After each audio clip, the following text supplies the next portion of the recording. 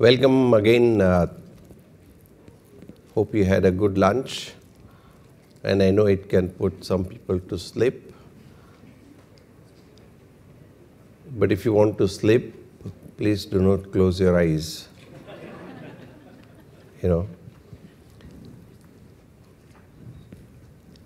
Okay, I think let's start our afternoon session. And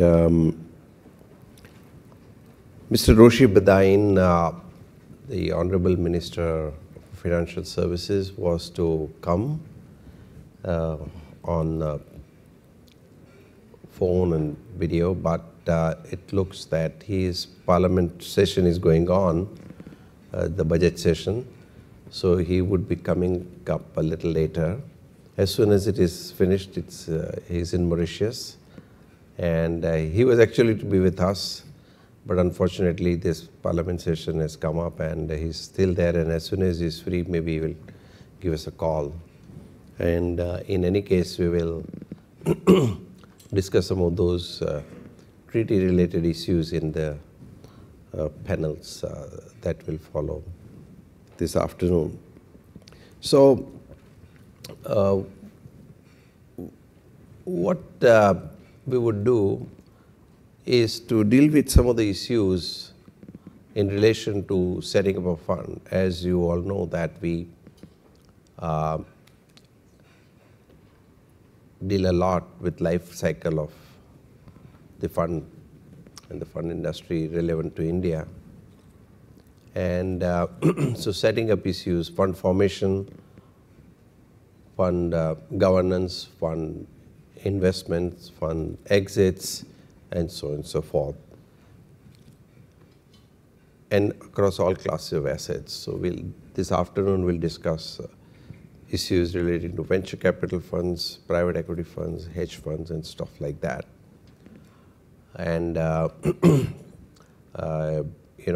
what I would like to do is to invite my colleagues, Pratibha Jain. Can you just join us? You introduced her in the morning. She's part in charge of Delhi office and at the same time heads the funds and regulatory practice. Rishi Sancheti, he leads our fund formation practice based out of Mumbai. And Mansi Seth, she does funds and tax in particular, besides of course the other corporate work out of a New York office. She's international tax expert here. So I think we will start with Pratibha. I know you've flown in this morning straight from Mumbai and arrived into New York. Nishith, Delhi. I know for Mumbai people, I know it's all Mumbai centric, but I think I get your point. I'm so sorry. So I think we think it's all same. It's a borderless world. So I'm from Delhi. She's from Mumbai, and am I right?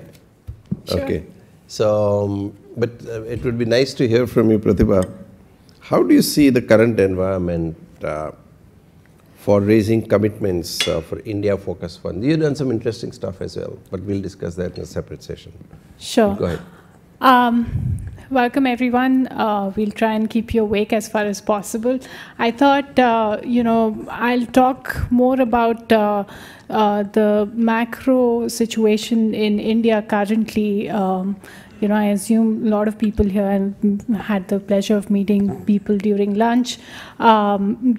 People seem to be focused more on, cross-border work between India and US. So I thought I'll give a sense, especially sitting in Delhi.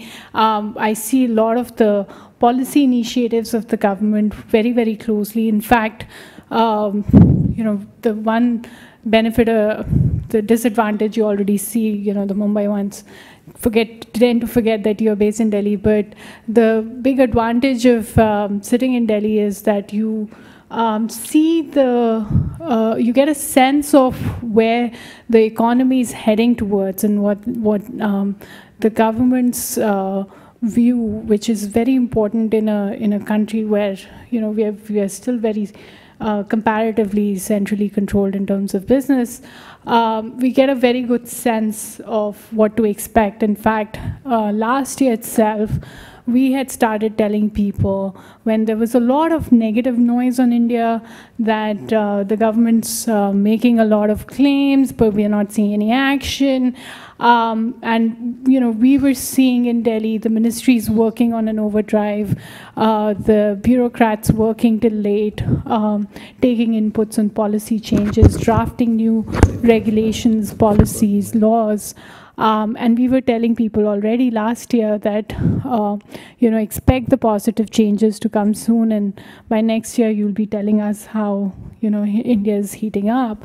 And it was a little difficult for people to believe. And now today, when I was talking to people in the morning or during lunch, thankfully we are hearing people talking about that.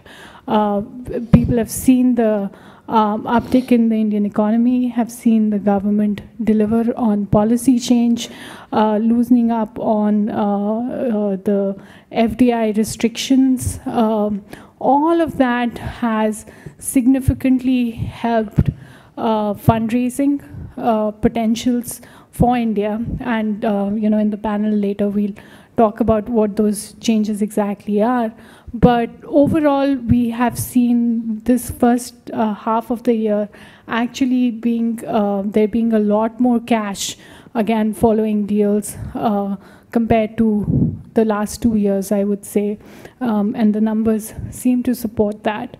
Again, India-focused funds per se, we have seen probably downturn rather than a upside in raising India-focused funds. But the commitment to India in terms of global funds seems to be increasing just by the number of deal activities compared to the previous 2 years. In terms of India-focused funds, we believe the reason for it being less than comparatively the previous years is because you still see a lot of the money that has been raised still sitting there, and deals only getting done now, rather than the fact that if people went out to raise, they wouldn't be able to raise. So we are actually expecting India-focused funds to, the activity to increase next year. We see a lot of our clients, GPs, looking at raising funds next year rather than this year. But we do see investment activity increasing, and the government policy changes pretty much having come to a head with the recent FDI restrictions being changed to be less restrictive. We are expecting a few more policy changes this year, which will again help FDI, both investments into India and raising funds. For example, we were recently called for a meeting where the government is looking at introducing changes to the instruments that foreign investors can use to invest in India and making them less restrictive again. Currently, you can only do compulsorily convertible in terms of hybrid instruments. Government's looking at allowing other types of instruments to do that, which is all going towards showing that the government itself is very keen for foreign investment to come in, and they recognize the role of private equity and venture capital, the focus on innovation, the setting up of India Aspiration Fund, the Prime Minister's focus himself on the Startup India program. All of that, makes us feel that the next 2 years, and we are seeing that already, the next 2 years are going to be very good for investments into India and raising funds for investing into India. Richie, would you like to add anything to the question? So I think, how is the environment? And no, I think I'll just put some number and empirical context to what Pratibha already indicated. So while we saw the Asia Pacific funds, the allocations to them decreased by about 14%. Allocations to India fund were only down by about 8 to 9%, largely driven by the fact that a lot of institutional participation at a global level had already been made by some of the top tier GPs. Given the global trend, something which impacts not just India-focused funds, but all sorts of funds globally. LPs today are rationalizing the relationships that they have. So they are looking to sort of drive down the number of GP relationships that they cater to. But these relationships are getting much and much more deeper. So in addition to just participating in a fund sponsored by their favorite GP, they also participate deeper by co-investment structures, etc. So there is a lot of LP allocation that was made to India-focused funds when there was a change in the regime as far as the government is concerned. But what has also happened, and again, to put in some more context to what Pratibha indicated, what we have seen is definitely there has been a valuation write-down as far as technology companies are concerned. As far as consumer companies are concerned, there has been sort of writing down on valuation, etc. What was also another feature that we observed late last year and beginning this year has been the fact that some of the initial funds which were making allocations to India were primarily raising commitments from global LPs. The Indian HNI segment, the Indian family offices, they were pretty much missing out on all the action, all the value that was created out of India. So what we now see is that while the global LPs are looking at other opportunities, we are looking at so many factors impacting global markets. We see the Indian LP segment really come up to pace, and what we are seeing is a lot of fund managers actively looking at India raising strategies where they engage with the family offices, they're raising meaningful commitments from India. Amit sort of mentioned in the earlier panels that how SIDBI has come up with the India Aspiration Fund. NABARD, which is another government institution, has also come up with its own fund of sorts, where what they do is they bring in matching commitments to a fund set up by the fund managers in India. What this means is that it has never been better time for an Indian GP or a spin-out of an existing GP structure to set up an India-focused fund, and we see a lot of activity there. So clearly, we as fund councils are advising GPs who are, setting up these structures, and we see a lot of differentiations in the terms being offered, the kind of engagement that the GPs are having with the LPs, etc. Some of which actually show out in some of the documentation we are doing for setting up the funds. That I think is a summary of where we see the industry today. Just changing the format of our discussion. Anybody from the audience would like to comment on this subject? How do you see the environment for fundraising? If anyone has any comment, feel free to indicate. I can make one. Yeah. So we are sort of different from what's being discussed, which is more private equity and venture capital. We focus more on hedge fund capital, which is public. And I'd like you to expand on the whole GAR situation, because quite frankly, trying to get LPs to pool in Mauritius is like pulling teeth versus Caymans or... We'll take up that question. I thought. So that's my question, sure. I guess. That's a very specific question, but it's more about the environment and what you think. And we have absolutely specific, rationale to explain what we are seeing, why we are seeing what we are seeing, etc., which we will take up through subsequent questions within this panel itself. Yeah. But on fund environment, if anybody has any comment, otherwise we'd love to have that. But if not, then maybe. But even in the hedge fund industry, we've only been talking about PE VCs, but I think as a firm, we have probably advised the maximum hedge funds that have been set up in India. And again, there's been a huge uptick there because of the, where the market is and where the market is expected to be. And, we've seen very different innovative structures being created onshore because of the pain of pooling offshore also. There's a lot more regulatory work that can be done to encourage that market onshore, but we've been able to do a few even in the current structure, and we can discuss those. In fact, I'll just conclude that, and of course we are dealing with it in much more detail later on. But I think it's been one of the most exciting times even for setting up hedge funds, especially in view of the protocol, because what the feedback that we have been getting with some of the clients is that they actually appreciate the fact that there's a lot more clarity out there. All this while we were talking about Mauritius Treaty, the protocol, the risk, etc.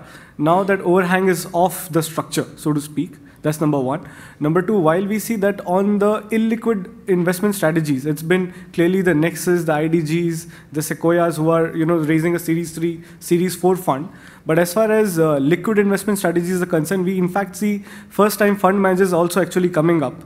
They go live with their structure even with a $3, $4 million, $5 million as low as that sort of a corpus, and just try to ensure that they get a track record going, and then get a more meaningful, deeper participation by some of the other LPs. So clearly, the two universes don't really go parallel as far as the LP perception is concerned.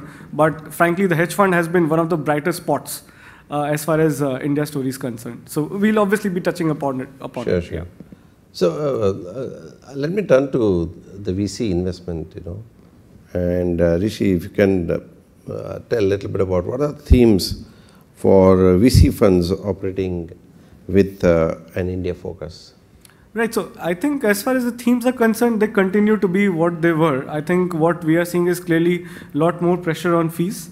One clear shift that we have been seeing is that unlike earlier years where we used to see a lot of club deals where a lot of GPs were combining together, I think what we are now seeing is emergence of co-investment structure, something that we saw in a very increased basis in 2015, and it's just going deeper and deeper in 2016.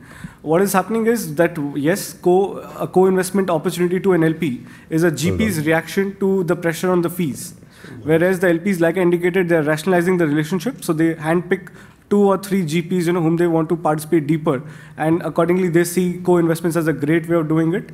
The only interesting bit is that co-investments in India today technically is absolutely similar to sharing a cab ride. So before you get in the cab, you check whether the car is right, the seats look good or not. So you look at who your GP is. Then you want to make sure that you are entering the cab first before the other passengers sort of come in. So as an LP, you want to make sure that you have the first right towards co-investment. Then you also want to make sure that the sponsor whom you are trusting, he's the one on the driver's seat, so that the other co-investors don't sort of come in with their own agendas, etc.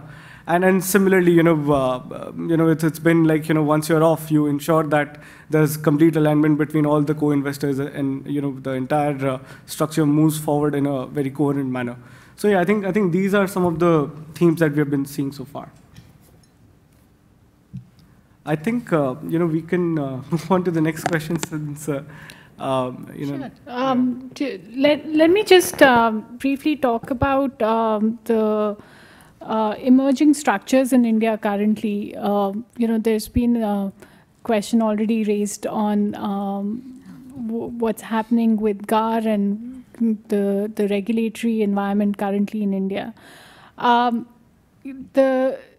Again, coming back to Delhi, the mood specifically in Delhi is to move the industry onshore of investment managers rather than having it offshore. Similar to how they pushed the regime from ODIs to registering as foreign portfolio investors, so that the government could regulate you and have a market onshore rather than a market offshore that they had no control over. We are seeing a similar push by the government for the industry, the VC industry. They want that job market to be in India. They want more regulatory oversight. And they want greater visibility on what's happening in the Indian market, which is all sitting offshore right now in terms of pooling. And it really helped having Mr. Jayant Sinha as the finance minister for state, because he understood these issues and as a result of a lot of discussion between the industry, there have been series of reforms in the last few years. couple of years, I would say, since the new government came in, to create industry onshore. The AIF structure, which existed and came in force with the previous regime, has actually been expanded in the last couple of years to make it more viable, to create an onshore market for pooling, for investing, and that's what's making, you know, the possibility of GAR actually coming in higher next year. Till last year we were saying, don't worry about GAR, you know, the industry is going to push back, etc. But now that government's given an onshore alternative, we see them, you know, pushing ahead with it. But Mansi's going to talk more about that. But just talking about the AIF structure for people who are not familiar with it, this is the alternate investment funds regime that is regulated by SEBI. And it's a structure by which you can create a fund in the form of either a trust or an LLP or a company and register it with SEBI. And the manager is required to be onshore. Even though practically you have the option of setting it up as a trust or a company or an LLP, practically we've seen company just doesn't work. It's regulatorily very heavy. You know, then you're also regulated under the Companies Act and with SEBI, and the regulatory nightmare is immense. For us, the trust structure for setting up an onshore AIF works very well, and that's how, you know, 99% of the funds are getting set up, and especially as for NDA, which kind of formed the trust structure in India with Nishith by doing the first one, it comes to us more naturally too. So we've seen most of these being set up as trusts. What happened last year was the government, till date, if you were having foreign investment into these trusts set up under the supervision of SEBI, it was treated as FDI. So any investment through that pooling structure would be treated as an FDI investment. Which didn't, and that plus there was no clarity on getting a pass-through for the trust, so there was a worry about double taxation. Both of these issues were resolved to a certain extent last year. Firstly, the government came out with a change by which if the manager is a domestically owned and controlled entity, so the investment manager is owned and controlled by Indian residents, then even if 100% of the money that is pooled into the local AIF, the entity is considered to be domestic. So the funds will be treated as domestic funds and won't be treated as foreign direct investment into the country, which means none of the pain that we're going to talk about in the next two sessions would be applicable for any money that is coming in through that structure, which is a huge benefit that you can get by pooling locally. But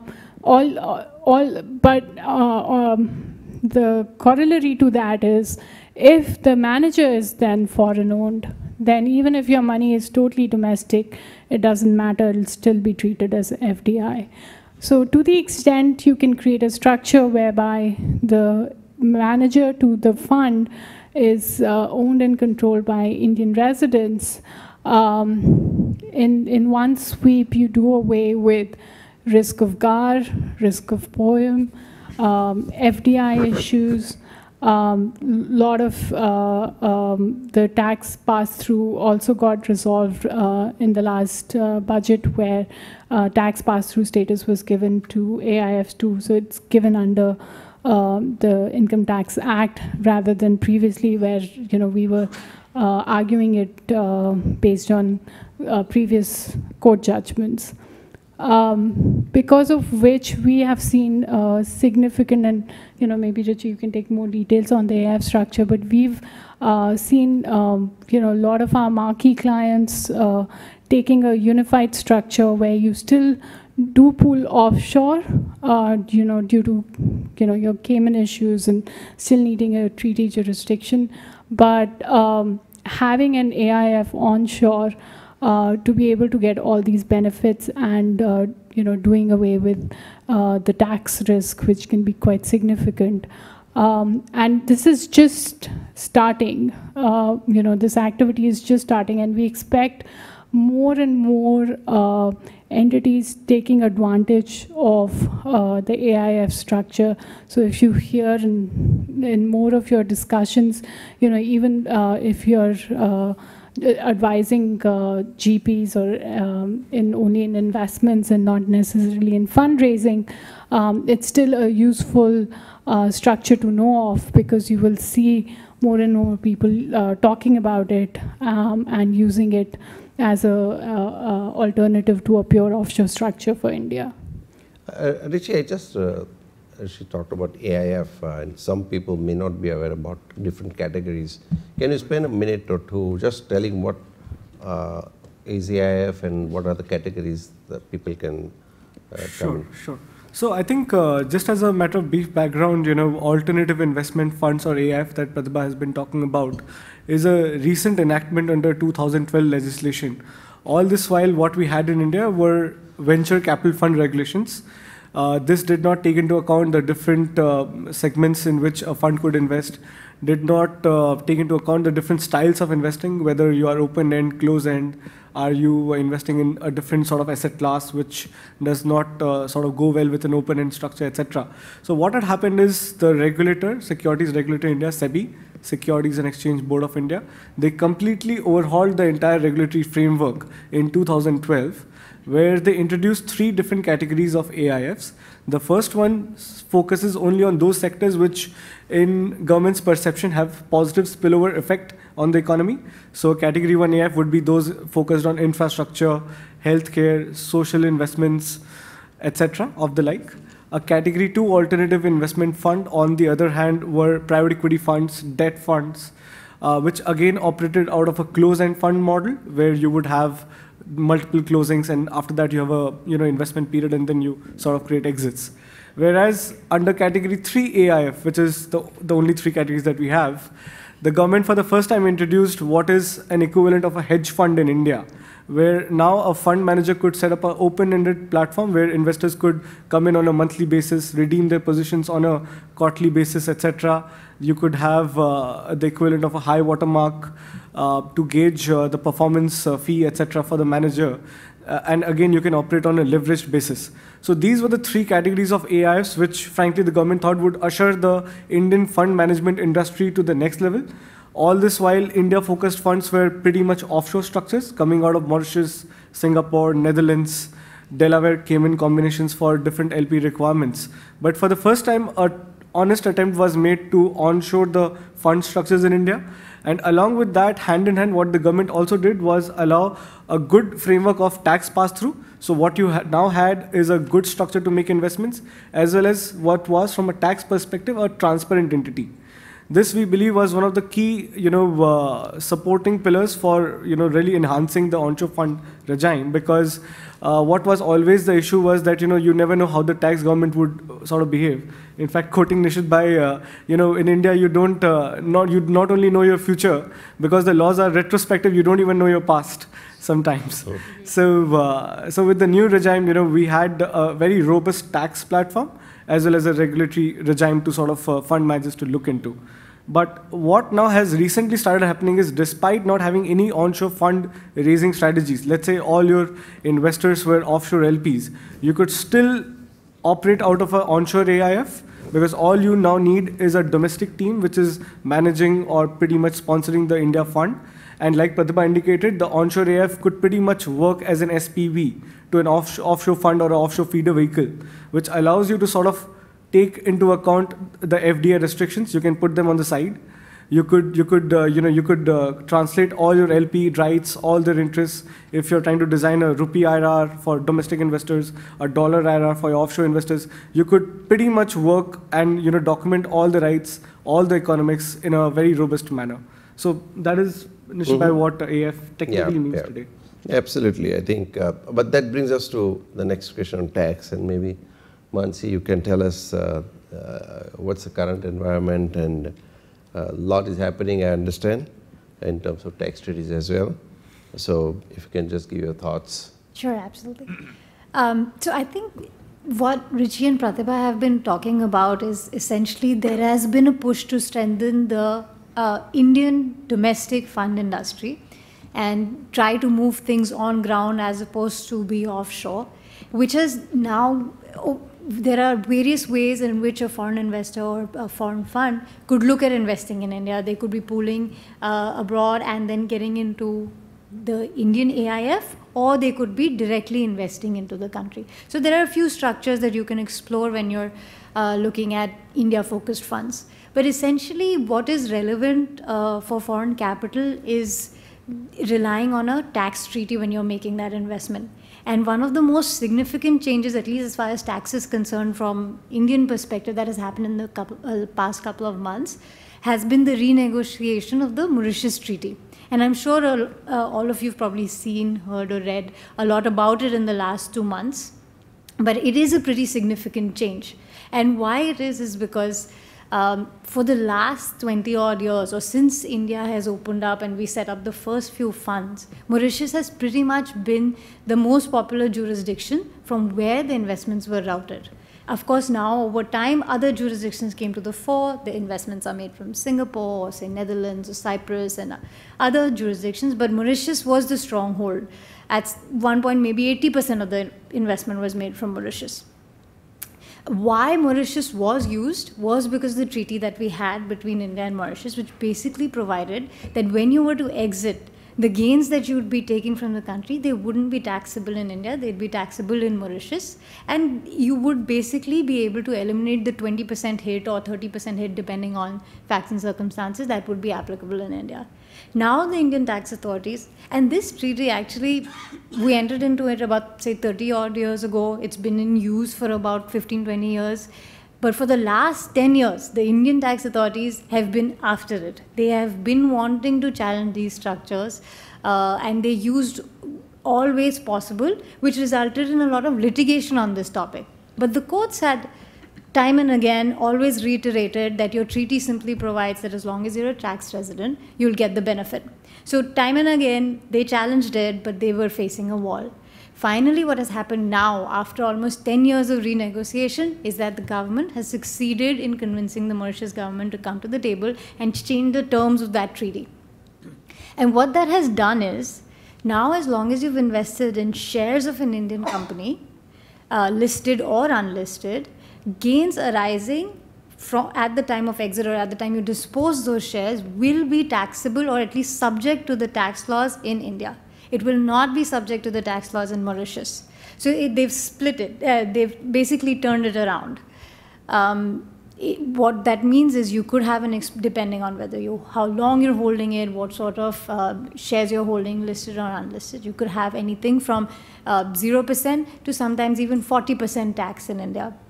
So in that sense, it's a pretty significant change.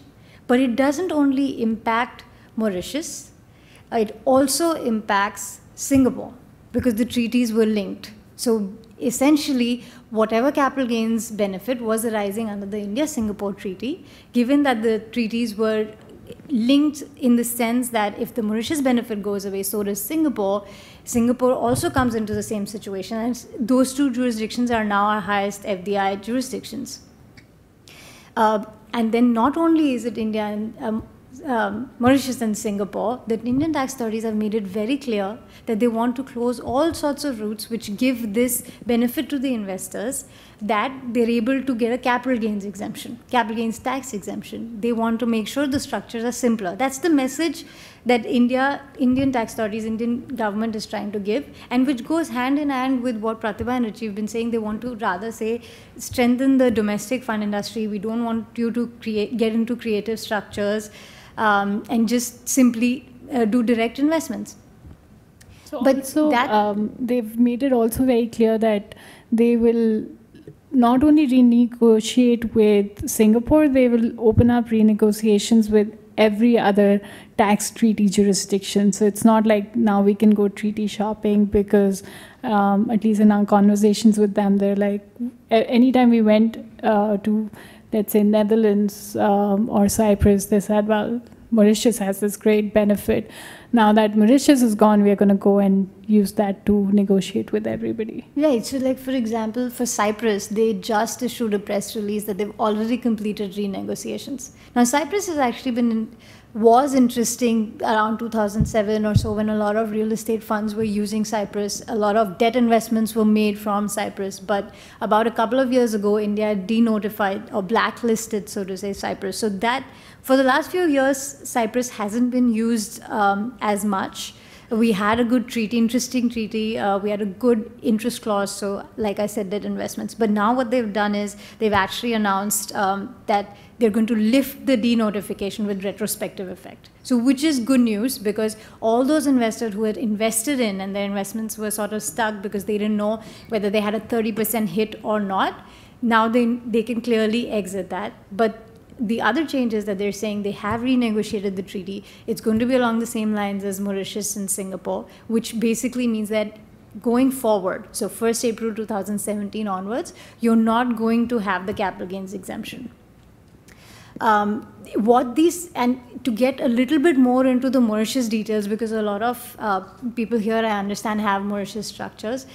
What if you've already invested right now? So for the funds who are already set up and hold investments in India, they're grandfathered. So as long, whatever, in fact, not just now, up till 31st of March 2017, you're fine.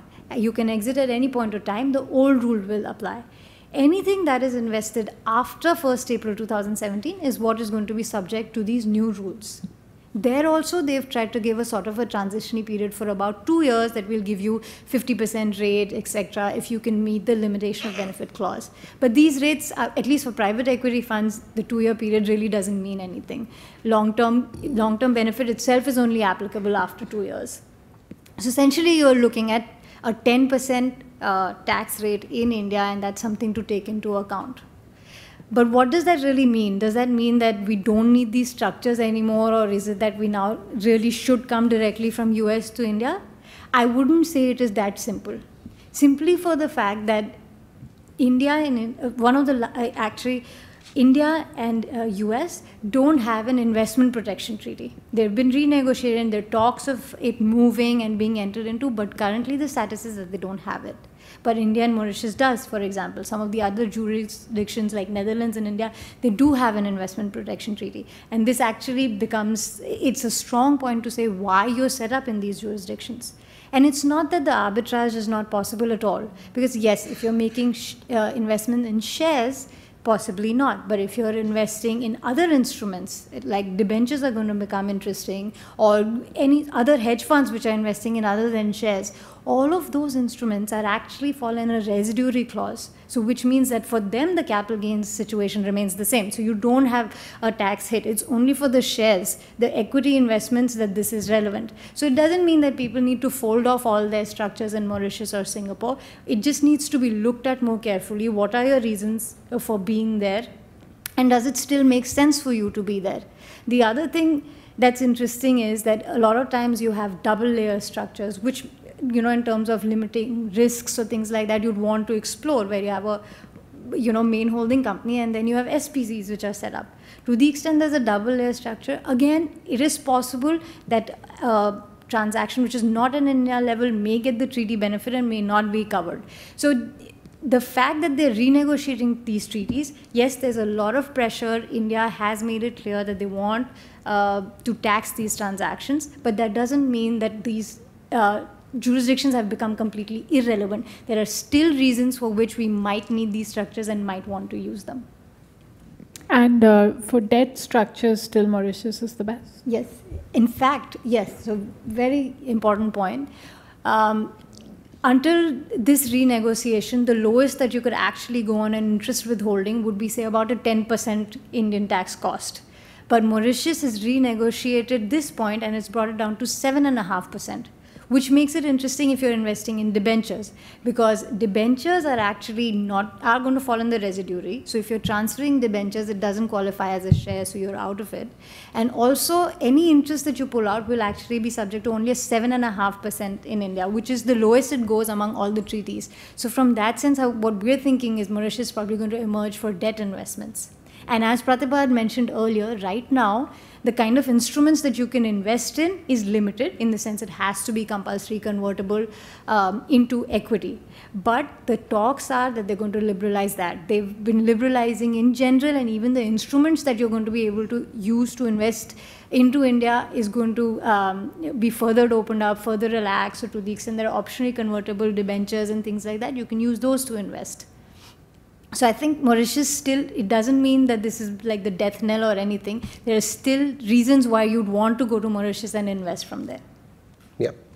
And I think coming to the GAR, so the domestic law now provides for general anti-avoidance provision, but the interpretation is that if there is a Trex treaty, and if it contains what is called limitation of benefit article, then GAR will not be applied, because GAR is general anti-avoidance, and now that you have specifically stated in the treaty that if you take these following steps, it will not be considered to be, abuse of the treaty. So in Mauritius's case, if you say you have to spend 29 lakhs of rupees, I believe, 2.9 million Mauritius rupees, and some of the other conditions are there. So if you comply with those conditions, at least you will get the benefit irrespective of their in existence a GAR. Also, there is another issue that whether domestic law can override the treaty. So there is also a possibility of constitutional challenge if GAR is invoked to override the treaty.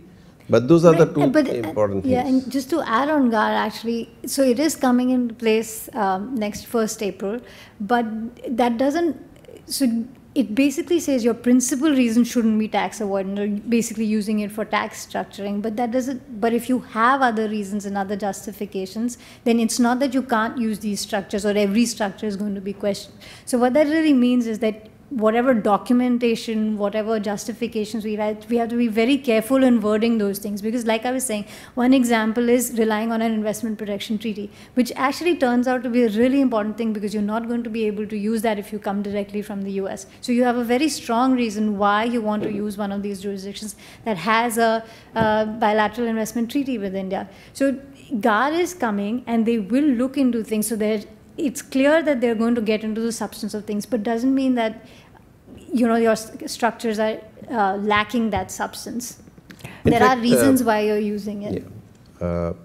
Interesting situation is that because US and India do not have bilateral investment protection treaty, that itself is a reason for somebody else to go to other jurisdiction and invest in India. And I think some of you read this morning, over $6 billion have been ordered to be paid by Indian government in the matter of Kane, international arbitration that happened under the bilateral investment protection treaty, because India brought in retrospective amendment, and that caused harm to the investor from the UK. So UK, India have very good negotiated bilateral treaty, investment protection treaty. I'm not talking about tax. So they could invoke that, and the international arbitration, panel has now ordered to India to pay $6 billion. Claimed it, Nishith. Kane, huh? Kane has claimed it. Exactly, it's a Kane, that Kane Vedanta case that happened. So you can see the clear impact. So if you are a US fund, you are a US manager, right? If you ignore this bilateral investment protection treaty, it's something one would consider, there could be different kind of situation that could arise, because when you are acting as a manager, you are actually acting for and on behalf of the smallest investor who may be behind the fund, because you have fiduciary responsibility. And so first thing is that before you talk about capital gains and returns and stuff like that, you will always consider whether investment itself is safe. So if somebody tells you go to one of those African countries and will give you 100% return, but would you invest? Possibly not. Simply because you don't know whether your investment is safe or not. So same thing happens for a fund manager from the US. If you invest in India and your investment could be, one is retrospective is only one aspect of the whole thing, but it could be nationalized, it could be, subrogated or otherwise, theoretically, not that it would happen or not, I'm not being judgmental on that. But there is a risk of, you have no remedy. Or in White case, there was a delay in getting judgment from Supreme Court on the basis of which they got a positive order. Right. So same thing in case of Vodafone, for example. They have also gone for, we are special counsel to Vodafone at one time. So what has happened is that they invested through Dutch BV. Okay. Now Netherlands and India have a good bilateral investment protection treaty. And they could invoke that, and the whole matter is sitting over there. So there is some remedy to resolve, if at all. But that by itself is a commercial reason why one would look at other jurisdiction to come into India. This is just to give a little feel of the GAR and stuff like that, and we can discuss separately. I don't take too much time. But one more thing, Nishith Bhai, on that, to your and Mansi's point, when we're thinking of these structures, oftentimes the email exchange itself becomes very dangerous because the email, from the manager will go like, how do I avoid GAR issues, right? And that by itself, if it gets into the hands of the authorities, can be itself grounds for invoking GAR, that, you created the whole structure for avoiding tax.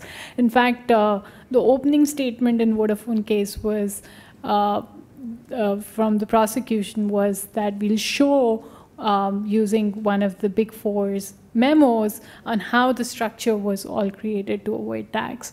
So one thing that we highlight is, as lawyers, we do have privilege. So tomorrow, if there is an audit or there is a case based on which they ask for documentation, if the advice is coming from a law firm, it's privileged, and you can on those grounds not share that email exchange, but that privilege is not available necessarily to other consultants or, for example, Big Fours that do help with. So, even if you're engaging with a Big Four in this conversation, it's useful to have your lawyers doing that rather than you doing it directly. We've seen this actually happen in few cases, so we do highlight it to clients. So I think, it's important how do you form a team. There's always an accountant, there's always a lawyer, but there are certain things. How do you manage your communication and stuff like that? That are also very important points. But one thing I always maintain these days is that anything you do can be on the front page of the newspapers tomorrow morning. Okay. So try to do everything that you think you could be on the front page. How you will be, nobody knows. Can you withstand the scrutiny of media? That's the first thing. Can you withstand the scrutiny of public? Second thing. And then, of course, the text comes. So I would suggest that whenever you do any structure, it is no longer, I often say, is about structure. Structure is very, structural engineer and architect. There's little difference. So it's more about architect. How do you really put the whole story together so it smells good and people feel good about it. And one of the tricks is to write your recitals very well. Half the time I see that when you go on the whiteboard and draw structure, everybody does it, what's different. But when it's translated into documentation, this is where the real art lies, because anybody, whether tax department or otherwise, they are not just going to look at structure, they are going to see what you have written in the document. And it's very important that this is properly articulated. And so these are some of the things that I would suggest, so that obviously you are not cheating, you are not doing anything wrong, but it could create a wrong perception if it is not done right way. And once it's wrong perception, then you get into what I call a litigation. And then, of course, you succeed, as you move forward, but it's painful. And therefore, it's very important that right at the start only you are able to show this was the background in light of which we did this investment. If you are investing through Mauritius, it's very important to bring out that there is no bilateral investment protection treaty between the US and India, or Mauritius has very good negotiated treaty. That itself is very critical. So, you know, articulation becomes very, very important. But I just want to, we have spent enough time on this, but I hope this is useful. Pratibha, can you take us through some of the changes, you know, that make onshore structures a little more compelling? We are talking about cross-border and therefore treaty and all that, but I think what's happening, why onshore is also becoming somewhat important. Nishbhai, we already discussed that while we had you on the call, but we talked about you know, the recent changes that are pushing, encouraged by the government currently to have a onshore structure, unified structure through an AIF. Richie, anything further in terms of the onshore structures that you think we've missed? No, I think we have, between you and Mansi, we have covered the both universes of how these structures are compelling, because it gives you good flexibility on making investments, and how, given the recent changes on the tax side, the entire structure seems to fit together very well. Do you want to talk about category 3 a little bit more? Yeah, sure. Yeah. See, I think the only limited point is that foreign investors today technically may not have the same level of comfort compared to Indian investors when they're directly investing into India. So like Mansi indicated, we may still see a combination structure where you're pooling all your foreign investors in a Mauritius or a Netherlands or a you know, offshore jurisdiction, and that structure in turn then invests in the India fund. We are still good 3-4 years away. We have been, you know, we have closed funds which went for their final close also earlier this year, which had DFI participation, sovereign participation, etc. Where again the theme was that yes, they are comfortable with an AIF structure being part of the overall framework. But at the same time today, the foreign investors still see a lot of comfort in tried, tested, very stable regimes, whether it is from a corporate law perspective or tax perspective, in an offshore jurisdiction, like a Mauritius or some of the more established. In those cases, what we typically see is that if you have participation by US taxable investors, you pretty much do a check the box election at the Mauritius level, so that it's a disregarded entity and it's treated as a partnership.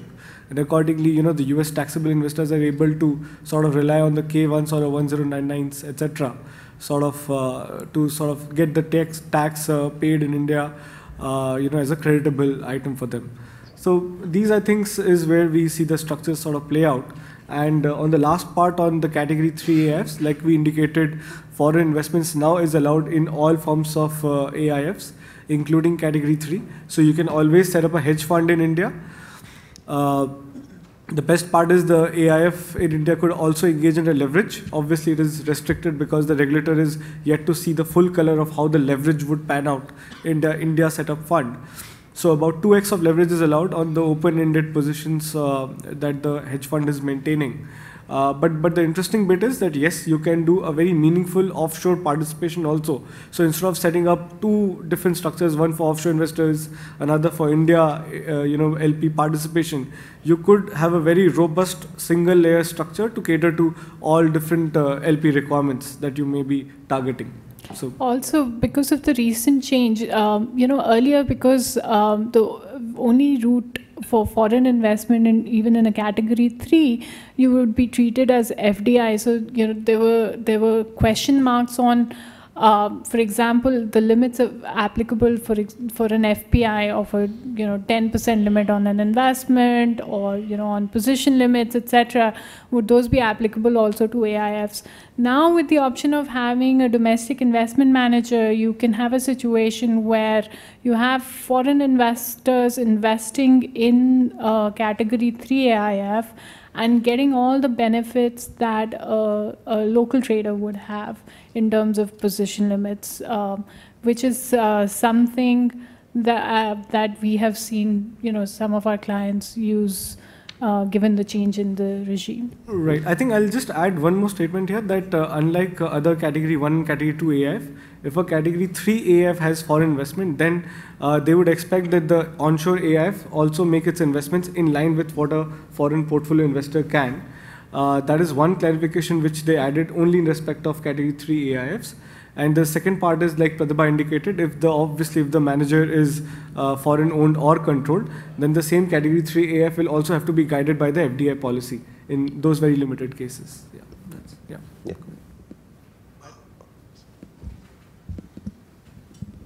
Hi, thank you very much. I had a question. You touched on how the AIF was enacted in 2012, and then subsequently the government in 2013 targeted 15 different sectors that they wanted those industries to grow by increasing the FDI limits. Given the structure of the AIF, plus also you're talking about the onshore funds, are there certain sectors that you as a firm have seen more of these structures investing into over the last, say, 2 years? I think I'll take a step, and Pratibha, you can add to it. See, the point is that we clearly do not advise GPs or strategic investors to come in through the AIFs at this point in time. Clearly, the government has opened up the AIF platform to encourage domestic fund managers. These essentially would still have to behave like a fund. So when I say an AIF is a fund, what I mean is that yes, you will have to diversify into 4 different investment opportunities that an AIF is required to. You can't have a AIF mimicking like an SPV, where the sole reason for setting up the fund was just to invest, make a very targeted investment. So those are not the structures that the regulations would sort of cater to. That is number one. And again, it is very tough to draw a line that if, let's say, a structure is being used for a strategic participation, that could be used as a precedent by a lot of other sectors also. So clearly, these sort of funds will have to be very carefully planned, how the management team is sort of devised, what is the LP participation, what sort of investments you're making. Because if you have a very strategic investor making a single strategic investment or other investments just to meet the letter of the law, then we could see a lot of challenge, not just from the securities regulator, but other agencies of the government, including RBI, Ministry of Finance, etc. So those are clearly one space where we would be slightly more careful when we tread. But AIFs in general have been sector agnostic. We've seen a lot of India-focused funds being raised through AIFs, which are sector agnostic. A lot of infrastructure funds that have been raised through AIFs, real estate funds that have been raised through AIFs, hedge funds, which are investing in public equities. So to answer your question, not anything specifically, given the FDI exemption, but again, the FDI, the change in regulation by which you can use this to get away with FDI is so new that those funds are just kind of, getting formed now. So we'll see that trend coming through maybe by next year. Mm-hmm. So I think let's move on to something more as well. Any particular structural consideration when a GP is looking to raise commitment from offshore or India-based LPs? Rich, you might have some perspective. No, I think we've summarized some of these points, in much granular detail. So clearly, if the audience has any further questions, happy to take it up. Otherwise, clearly, like we indicated, we see a lot of potential in AIFs. In fact, there was a Nayan Murthy committee report which was made public earlier this year, to which our firm had contributed quite a bit. So there also the committee observes that, with opening up of AIFs for foreign investments, we are going to see pretty much about an 8x, increase in inflows as far as the domestic funds are concerned. The other interesting aspect that we also see is that, the AIFs, like Pratibha indicated, allow you to sort of bypass the FTA restrictions. So how critically or how carefully we can design these structures also becomes very relevant. I think those are pretty much the only items. Anything in terms of LPGP negotiation? Oh, sorry. Go ahead. Hi, this is Manu Bhandari from Market Capital. So my question is, from SEBI and generally from the government, we're seeing some regimes which broadly support foreign investment coming into the country, and hence we're seeing a lot of improvements in the AIF regime, for example. Investors like us and fund managers like us, we are seeing a situation where sometimes the bridge between competing regimes is not clearly defined. So what I'm referring to is, for example, the REIT regime and the bridge of the REIT regime to the AIF regime seems to be missing. So any thoughts on how to understand these gaps and what can we do as GPs to prepare ourselves as to how these bridges are likely to be formed? So, Manu, I think to summarize the response, the point is that India is still, take its first steps into formal REITs being launched, etc. And clearly what we have seen is that the securities regulator has been very open to take market feedback. Whenever somebody's been, attempting whether to set up a REIT or a InvIT, infrastructure trusts, etc., we have seen SEBI take market feedback, come out with clarifications and relaxations to encourage some of these structures also to get launched. Once we see a live example of somebody, going live with a REIT or an InvIT for that matter, if they still see some challenges as to how to migrate or some of the other operators want to migrate to a REIT, then we believe SEBI would take pragmatic views, again keeping in mind the different considerations including investor protection, what should be the right ticket size, who should be the right eligible investor, etc. I think some of those balances will have to be struck. But clearly we see a lot of pragmatism from the current securities regulator and the government, and we believe a bridge will also emerge once we see both sides of the bridge to begin with. And both of these are regulated by the same regulator. So, that makes it much easier to, finally, if there needs to be any rationalization. Remember, they both grew at the same time. They kind of, people were pushing the AIF regime because, even for social impact funds, like we've been pushing the AIF regime. So there were a lot of people pushing the AIF regime, and then, you had the REITs. We participated. Richard was, very instrumental in pushing the changes, some of the changes through, and we saw that was happening in parallel. And we've also, like, when we read both of them, we were like, you can use either. So, for example, when we were advising the government in setting up, we were advising various arms of the government setting up funds, and they themselves are confused. When do you use an InvIT? When do you use an infrastructure AIF? So they're enabling currently, but like Richie said, if we've seen in the last 2 years a sea change in attitude in the government in terms of discussions. If you have something you can take to them and say, listen, do this, and I assure you, $200 million investments coming through in the next 3 years, they're going to take you very seriously. Even a small amount like that, but you tell them, listen, I assure you this is going to happen, this is going to lead to a multiplier effect. They're giving appointments, they're listening, and they're making changes in regulations. The number of regulatory changes that we have seen industry push through in the last 2 years has not happened in the last 10 years. And actually, it's just not regulatory. Like, for all of these vehicles, the feedback that they were getting was there were a lot of tax hurdles. These are obviously domestic tax hurdles, and just in terms of the tax that was being held on withholding or when SPV level and things like that. But the last two budgets, especially this budget, has seen important recommendations being heard, and they reacted on it. They actually made things simpler. So overall, they are listening and putting out the laws slowly, maybe in some cases, but they're definitely getting feedback on a lot of things, and they're acting on it. Okay. So I think, I'm sorry for interrupting a bit, but some time ago I had called from the minister from Mauritius. He's still in the parliament. And so Harvesh Sigulam, he's the head of the FSPA. He would be addressing us, so maybe you can ask him to call. And, beg pardon? Your phone. No, I think that there is a number given for public announcement, that number 204, I think from there. Just see that if it could be done and we can hear. So, but in the meanwhile, let's continue. Just what issues you see that drives LPGP relationship at this point in time? Richie or Pratibha, you can just talk about it. So I think some of the themes we discussed, clearly co-investments is the way to go as far as the LP asks are concerned.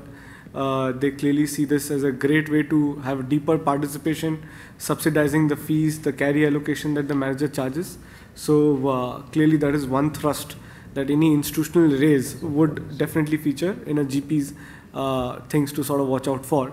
The other aspect that we have been seeing is around management fee offsets. Again, there we see that the two that the manager charges. Clearly, the institutional investors at least have been asking that if you get any transaction fees, if you get any fees to be by virtue of being on the board of any of the portfolio companies, or if there is any investment banking fees that you generate for getting other investors into the portfolio company that is allocable to the fund, then in that case, we would definitely want to net all those inflows against the management fee that you're charging. Again, this is a feature where the LPs are on the table to negotiate the terms with the fund manager. If you are relying on a very retail raise, then clearly, the participation from the LP may not be, single investor may not be, still be deep enough to negotiate all these terms. But clearly, these are features that any DFI or a institutional raise will definitely see today. The other feature that we have seen is that because there has been a lot of attrition in the Indian fund management industry, we clearly see a lot of focus on key man provisions. We see a lot of focus on having for cause removals, without cause removals also. Obviously, the LP threshold that you need for a without cause removal is significantly high. We see haircut on the carry. We see haircut on the other economics that the manager is entitled to in case some of these attritions were to sort of come about. We see a lot of focus also on the successor fund clauses. Clearly, the LPs know that, okay, if you are one of those chosen GPs who is, raising from a lot of LPs out there and are creating a lot of interest, they would want you to retain focus. They would want you to have a very well-articulated co-investment strategies. They would want you to have well-written, structures on how you allocate investments from different funds. If, let's say, you have sector expertise in early stage, etc., and let's say you are concurrently managing 2 or 3 funds, something could be at the deep end of their commitment period, some could be just closed. They would want to see the ratios in which you allocate across different funds come out very clearly early in the day when you're yet marketing the fund. So I think clearly the investors are the LPs from US, Europe primarily, and some of the themes that you would see in any Asia Pac fund would resonate very well even with an India fund. So the themes continue to be the same. Mm-hmm. So while the phone is getting connected, if there is any comment or question or any experience sharing or whatever it is, most welcome. Seems I think there's nothing. And any particular trend in LPGP negotiations you see? New now? Anything more you want to say, Richie? So I think I just highlighted some of the terms that we have seen. Apart from that, we have not seen that much deeper reference of ILPA, the Institutional LP Association standard so far. Clearly, some of the ILPA asks have been too tough for managers, not just in India, but even globally to meet. So we clearly see that, okay, it's a useful benchmark to have, but just like GPs globally, Indian GPs may not be able to meet all the benchmarks set out. But again, that's a good reference point for any GP when he's looking to fundraise. Just see where he is as far as the ILPA standards are concerned.